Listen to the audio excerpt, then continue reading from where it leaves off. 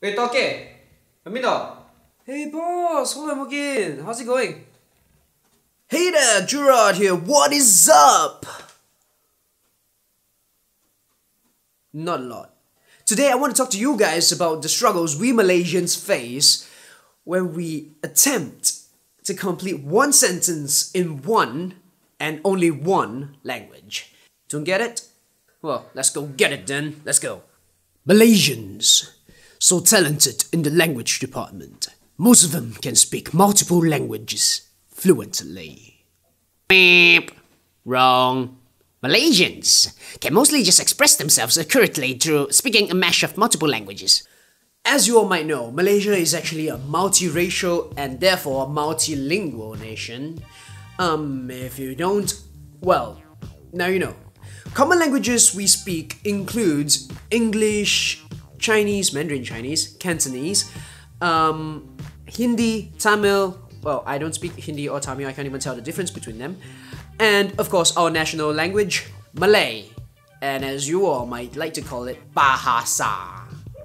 Bahasa in Malay actually translates to language. So if you tell me that you know a little bit of Bahasa, I would agree. Most people know at least one Bahasa very well, so yeah. And since we're exposed to so many different languages every day, we have a problem. We have developed a habit, and a very unique one at that. Whether it's good or bad, I'll leave it up to you guys to decide. Many of us can't actually speak in just one and only one language at a time. Even when we think that we are doing it, we are most probably not doing it.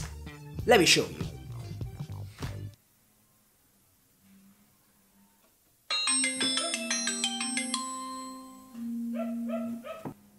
Hey, boss! Hey! Hey, ta mo! Wanna hang out? Tụi mẹ, em xả. Okay, mama, let's go. Okay, mama's the best. Which one? The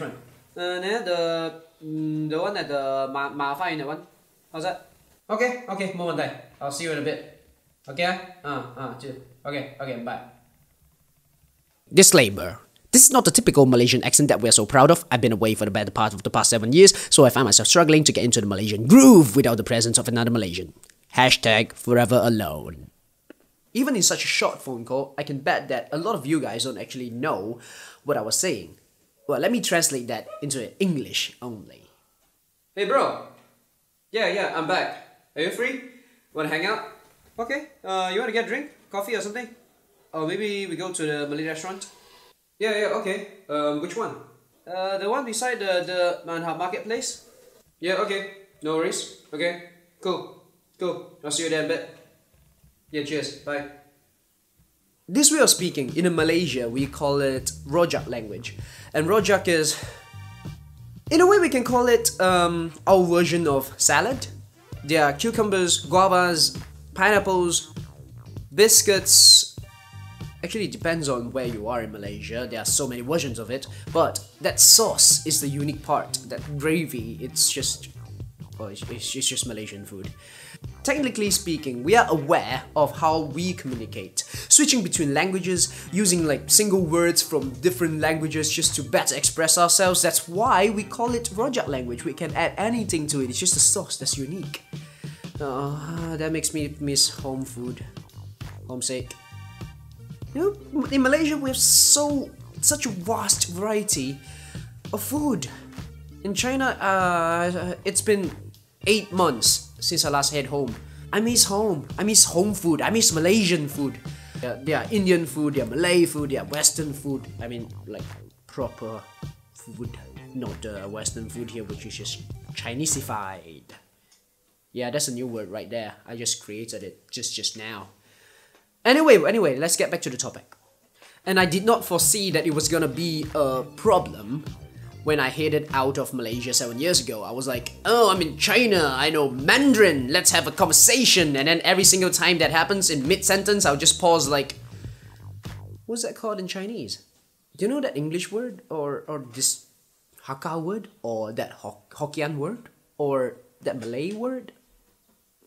Of course not. We are spoiled in a sense that we can avoid learning up new vocabularies and new words and more difficult words as we can escape it by using the word from another language to better express ourselves. If that makes sense. I think it makes sense. I think it does. I have to listen to that again. And it comes time for me to show off and show people that I can speak multiple languages, and I just plummeted. It's an ugly fall. Yeah. Hey fellow Malaysians that are watching this, I'm not saying that we cannot speak in English atau cakap dalam bahasa Melayu, 或者讲广东话，或者说中文。We can. It's just that I did not foresee that we are going to run into problems to some particular words when it comes to conversation outside of our country, because they can only speak one language, you know? But they are very good at that one language. So I always get schooled by my Chinese friends, by my British friends, by my American friends. Anyway, I love Malaysia. I love the multilingual culture that we have. I just thought that it would be very fun for me to share my experience with you guys on the language department side of things, since I do run into like funny encounters when it comes to this kind of thing. It always ends up with me being schooled by other people, so yeah, still.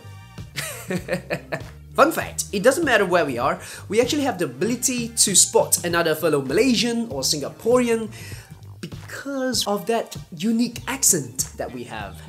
I'm a tour leader and I just, go around places and they're like, hey, you Malaysian? Yeah, hey! That was awkward, that was weird, but still, I did it. I do it all the time. I embrace awkwardness. Yeah, that's my job. I do really want to show you guys this Malaysian accent. I hoped I did a good job. I hope, but I'm quite sure I didn't because it's been too long. It's been way too long. Well, if you like this video, hit down there. You see that thumbs up thingy? Hit it, smudge it, caress it, and maybe not kiss it. And you see that gigantic rectangular red button? Yeah, do the same to that too. And then that bell on the right? Yeah, that too. I promise you, good stuff will come. And I'll see you tomorrow. See ya!